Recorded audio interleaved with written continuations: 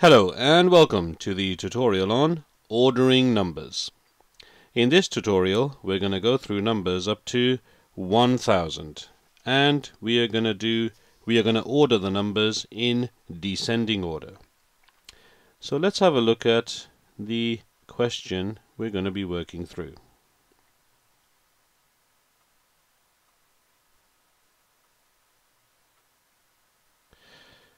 There we go.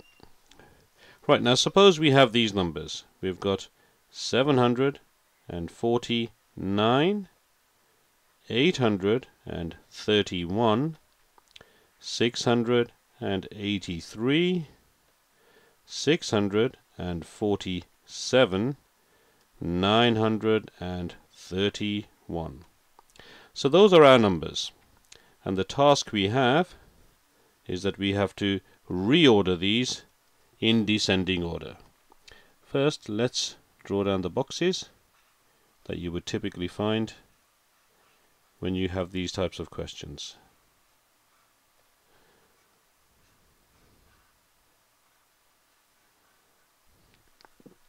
And at the top we're going to have the largest number, and at the bottom is the smallest. Right, let's have a look at our numbers then.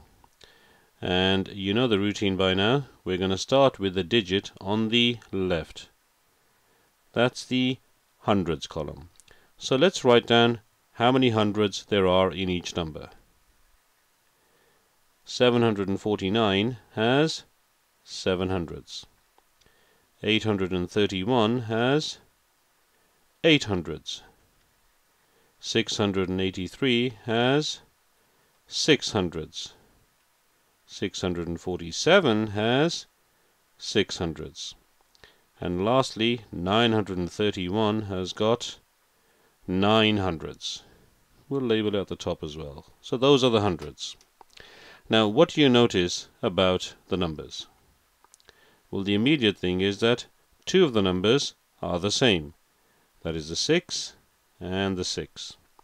The other three numbers, 7, 8, and 9, they're all different. So we can go through this and we can start filling the boxes just by looking at the hundreds. Now the largest is what we're doing. So what we're going to do is we're going to start at 10 and count backwards.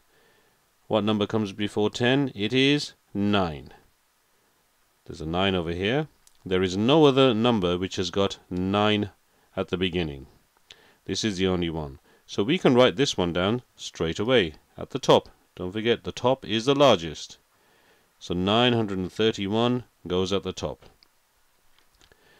Now, what comes before 9? It is 8. We also have an 8 over here. And it is the only 8 in this list. So we can add this number in next.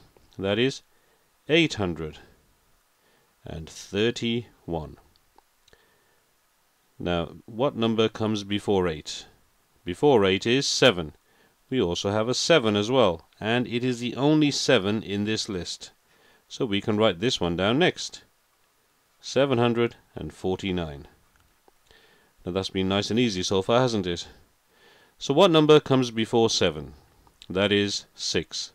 And for 6, we've got 1 here and 1 here. So we've got 2 digits with 6. Now, because they are the same numbers, we then have to now look at the next column, which is the tens. So let's do that now. We're going to take this across over here. How many, and let's write down tens over here. So how many tens are there in 683? That's this one here. It is 8. How many tens are there in the number 647? It's over here. It is 4. Now, which of these two numbers is the larger number? Is it 8 or 4? Well, that's nice and easy. It is 8. It is 8. So this number goes in next. That is 683. That just leaves one number left, 647.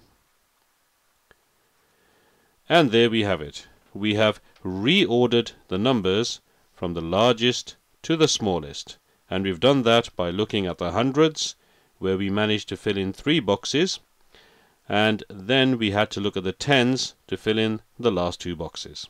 It really is as simple as that.